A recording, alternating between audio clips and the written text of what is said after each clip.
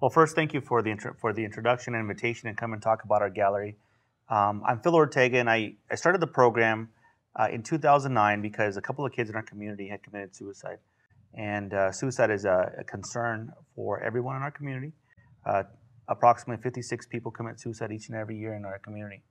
And of those, 15 to 16 youth every single year. So LifeArt is a direct kind of strategy to help prevent suicide. We started as a suicide prevention program, but now we really gotten a little deeper into helping young people deal with the complexities of life, of how to handle stress. And we have a little over 200 kids now in the program, and we have a little gallery in downtown Medford. Visitors to that gallery are likely to be struck by the quality and intensity of the art there. Let's experience a sample of that art.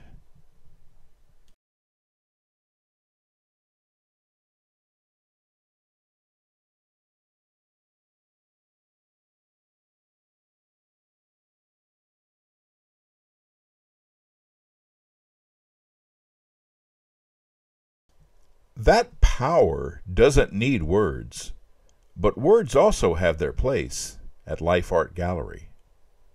There's also poetry, and we're inspired too by the poetry, which is poetry is a form of word art, let's call it.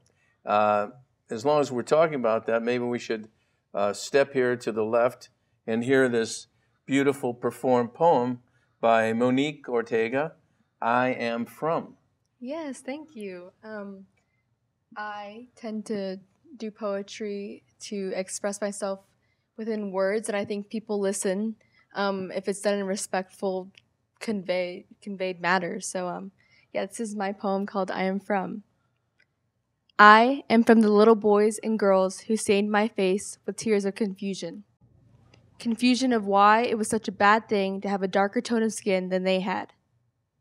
I know of the late nights receiving texts from friends telling me that they cannot do this anymore. I am from the society known for war, the planet that idolizes consumption over creation, from the generation known for an increasing fear of the outside world. Though, I am also from the mindset of personal growth and being able to conquer and overcome the burden left from the previous generation. I am from the political world of political correctness and the marginalizing of minority groups.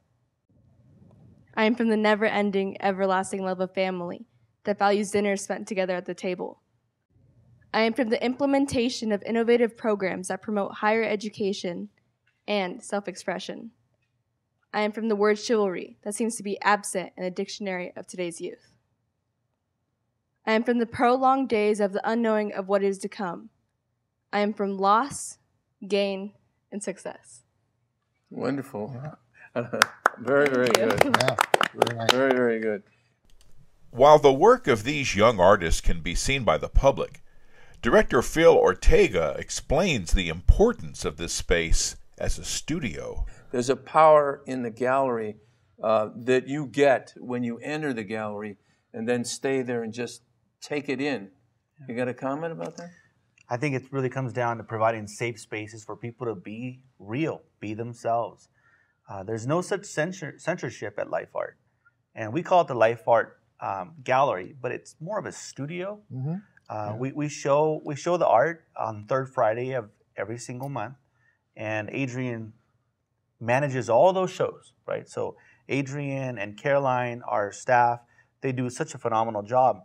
But the studio, let's talk about the studio for a few minutes. The studio is a place that young people who understand what Life Art stands for, understand our values, respect our values, they get their own key. So these young people get their own key. Wow, and they can come to the gallery 24 hours a day, 7 days a week. Wow, Now, we're only open to the general public on Fridays and Saturdays. And we have a once-a-month art show. Yeah. But the rest of the time is catered for their use. It's their space. It's their space. Yeah. And that is like a serious expression of trust at your end to be able to give these teens that access in that way. Sure. In 9 years, I've never once had a problem with the youth.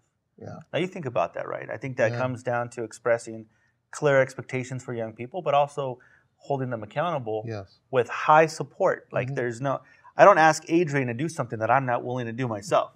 Now, to be quite honest, it hasn't always been easy, but I'm working with young people, Yes, right? right. And so I have a level of expectations, but I also have some patience.